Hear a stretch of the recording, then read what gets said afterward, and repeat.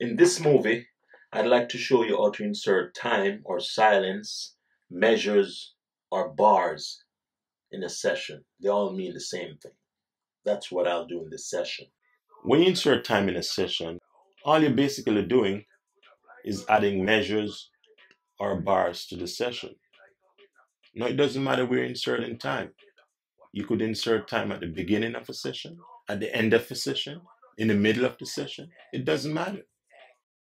When you insert time in a session, you do that in the time operations window. We'll get to that in a second.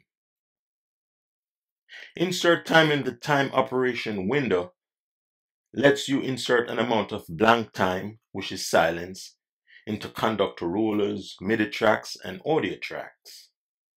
Here's a good example when to insert time in a session. Let's say you're engineering a session and the producer says, "Can you add 8 bars right before the first chorus?" Your response should be what? "Let's do it." Okay, so you're ready now to insert the 8 bars right before the first chorus, which is going to be right here. I'd like to get to know You want to insert 8 bars right here.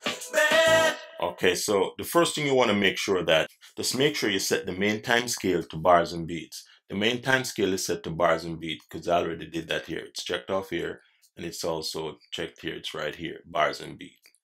Okay, so that's first thing. Now let's open the time operations window.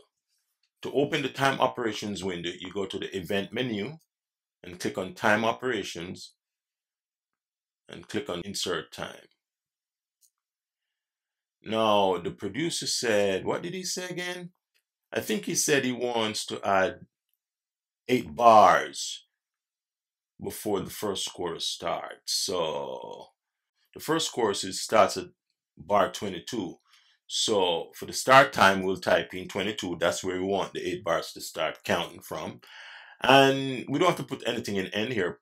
Pro Tools is smart enough. All you need to do is put the total amount of bars the producer suggested. He said 8, so we're just going to put the total 8 here. And Pro Tools will do the rest.